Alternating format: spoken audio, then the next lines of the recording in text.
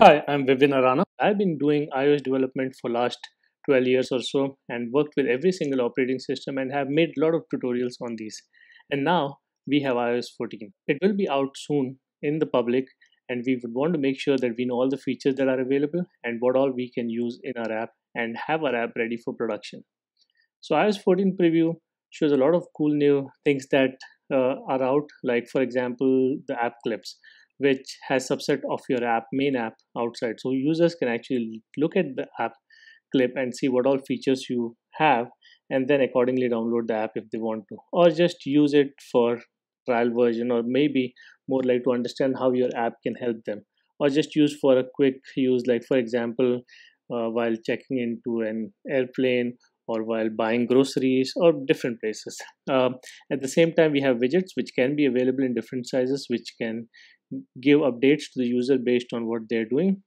And we have a lot of new features. We have app libraries that are available, and we'll be looking mostly on the app clips and widgets because they are pretty new and they have a lot of things to offer.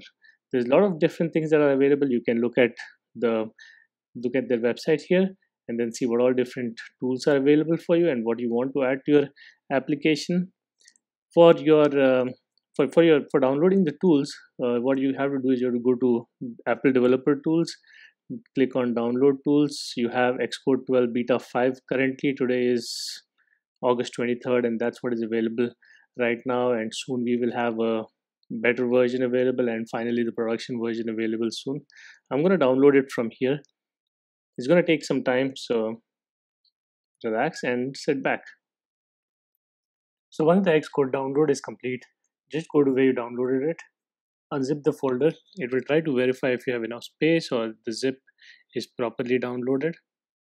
So give it a couple of minutes.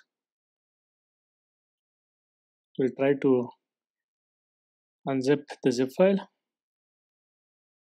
So once Xcode is completely unarchived, it will kind of have the Xcode beta version here, and you can move it anywhere you want. I probably want to move it in applications, but it's up to you where you want to do it. And then once you have it at a place where you have it, you just go and click on it and it should open. And it will take a little bit time the first time you open it. It'll ask you to install some additional components which belong to Xcode 12. So I'll go ahead and do that.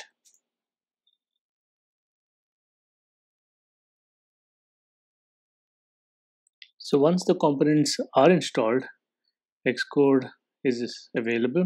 So once it's installed, you can go ahead and create a new project, and you'll see there's not much difference in Xcode, but the way, like if I go to app, and you'll see nothing new here, but if I go next, you'll probably see we have a lifecycle which has UI kit, and it should also have, if you select Swift UI, it will have Swift UI app lifecycle and Swift. So the only difference between that is, let me just go ahead and do a storyboard. I'll call it old app and select the things, unselect the tests. Next, save it to my desktop. Okay,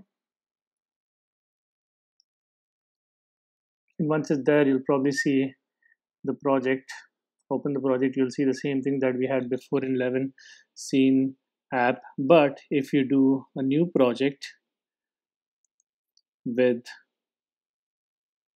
Swift UI and Swift UI lifecycle,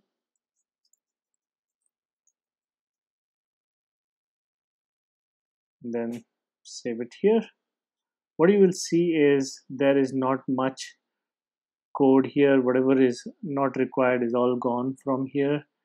Can get rid of the canvas right now, but if you'll see that you have just your app, which actually creates a Swift app from inherited from app, and then just say that create a window group and show content view inside it, which is nothing but hello world on top of it. So it keeps it pretty simple and easy than what we had so many methods before. So populating all those methods before, which we would get rid of anyways because we would not use them.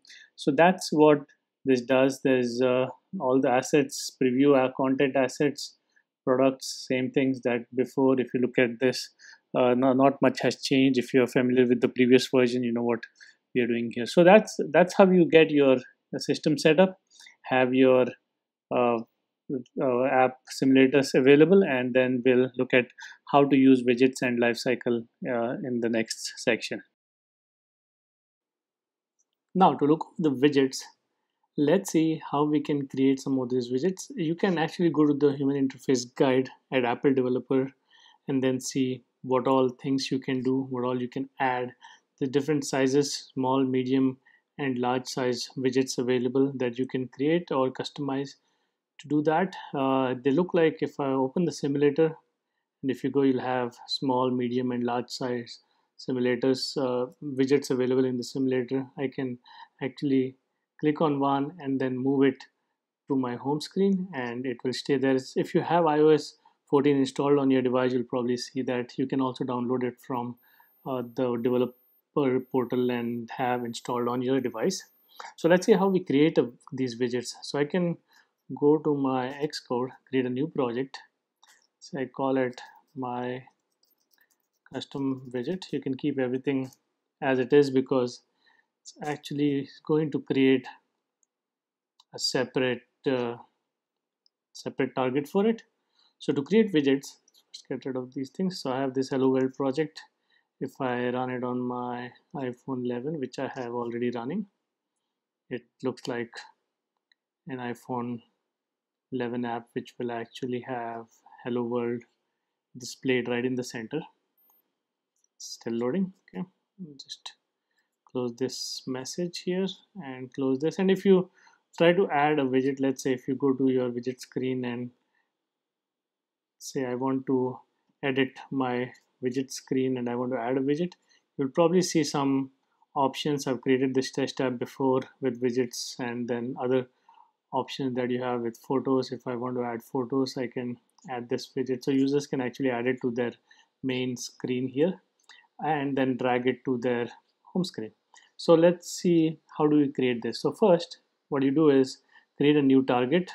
Do this by file new target and search for widget. That's at the bottom, widget extension. Next, and I'm going to call it my widget and say finish. Make sure you uncheck the include custom widget configuration, or else it will create more options for you, which we don't want to cover right now, which is more advanced section. I'll go and activate this. Again, let me show you file new target, and when you click on this widget extension, it will give you this include configuration intent. This will give you more options and you can customize your or have a configuration set for your widget. So I'm going to go here and go back to my widget here, which I just created. And you see here, it's going to create everything, and a custom widget will be created for you, which will have display you the date. That's what it does. This is a simple entry, date. Look at the placeholder. It will take your placeholder date object.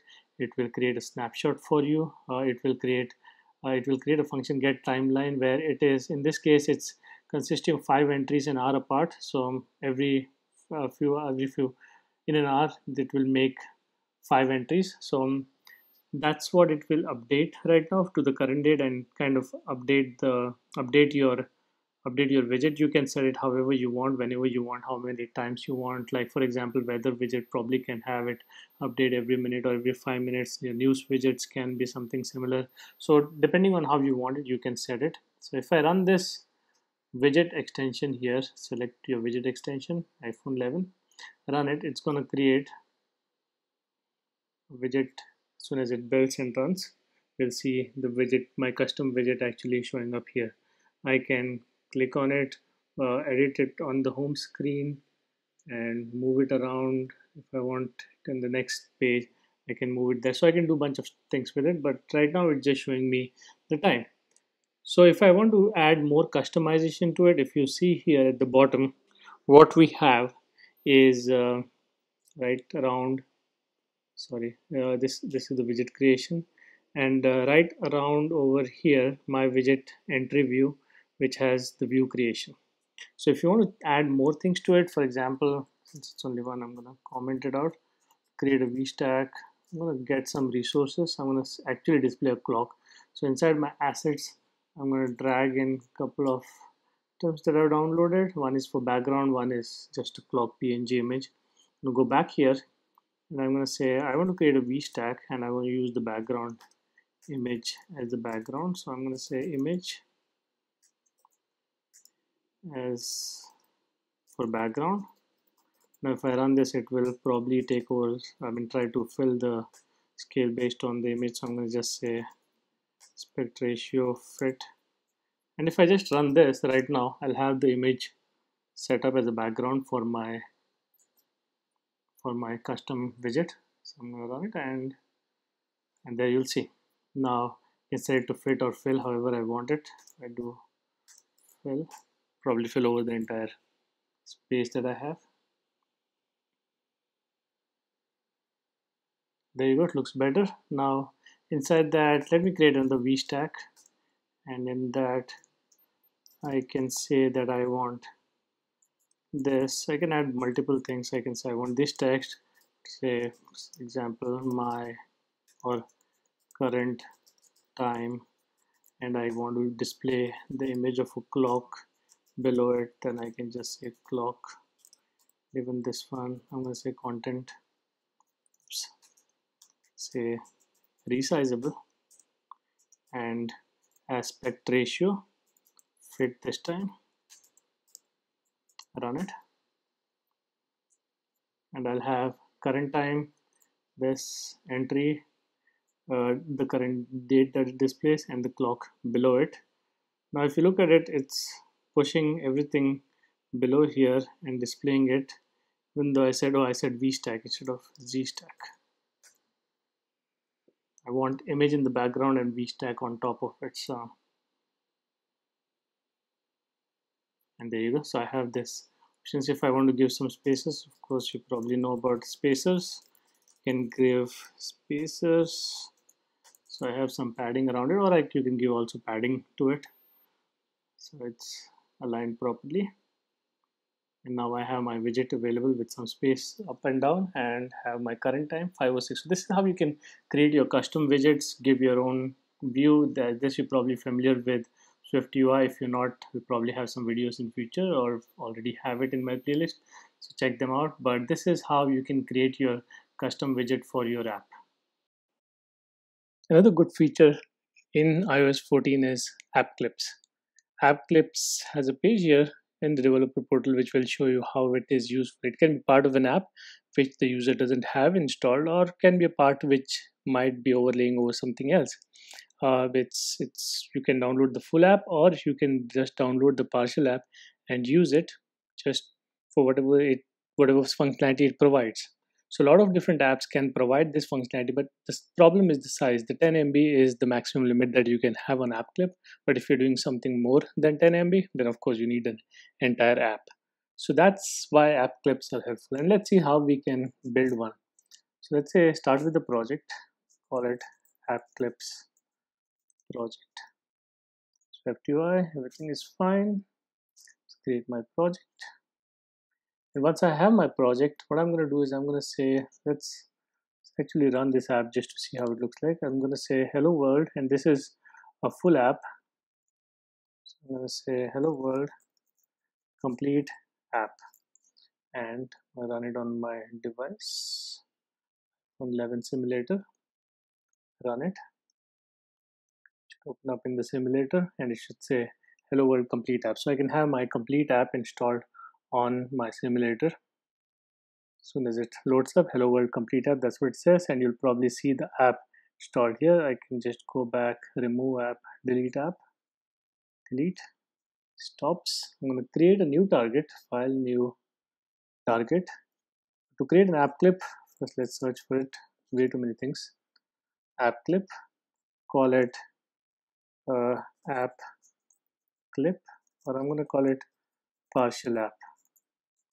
Since my project name is app clip itself, so I'm going to call it partial app and finish. So finish it, I'll activate it, creates a separate target here.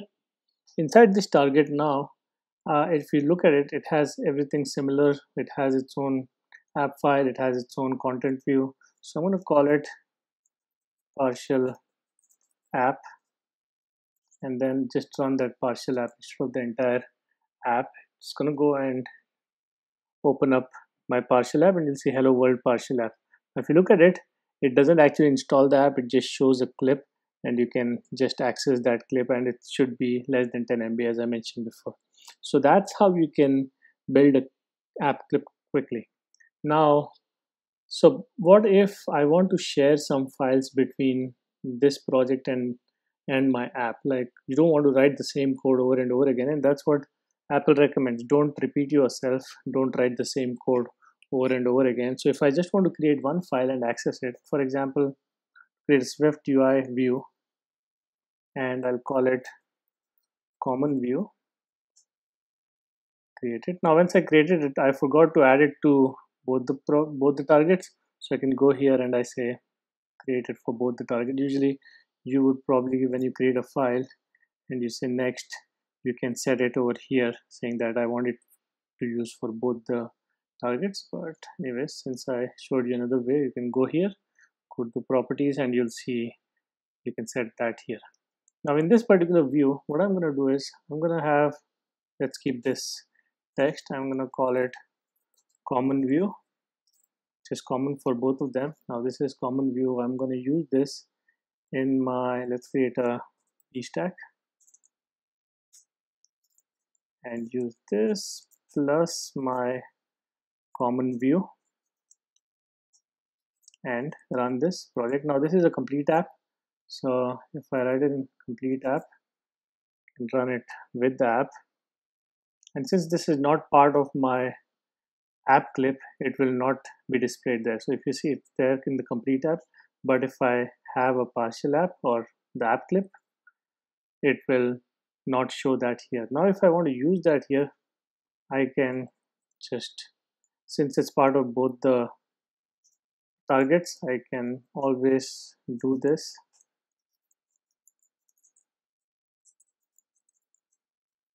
Okay, run this partial app,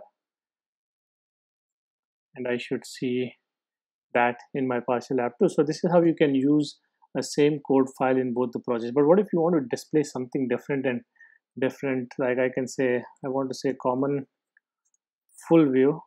Do you want to do a functionality which is more common in the I would say something that you want to do in your app versus in partial app or in the app clip you want to do something less. So I'm going to say clip view. So what if you want to do something different in different parts? So what you can do is you can go to your project and select your partial app, go to your build settings, move down to, let's say, Swift compiling, Swift compiler custom flags, and here double click on this, add app clip to it. Same here, let's add a flag, app clip, something like that. And now in my project, I can say, this is how you can add debugger flags. If app clip, then do this, else with the thing I want to do this, and of course in this particular format you also have to do end if. So the problem here is if it's app clip, I'm saying full, just step here. So I'm going to fix this, run this, and now if you see, for app clip we have common app clip view, whereas for the full complete project it will use that. So this is how you can use a single class between two of them, and then accordingly display whatever information you want. If you want to use different libraries, different things, you can do that and display it. So this will be quite helpful and a nice functionality that Apple has provided, which you can use in your project. If you like this video and you would want to support us and want more from us for iOS 14 and similar projects, just leave your comments below, and also subscribe and like this video, so which will help us to support and create more videos.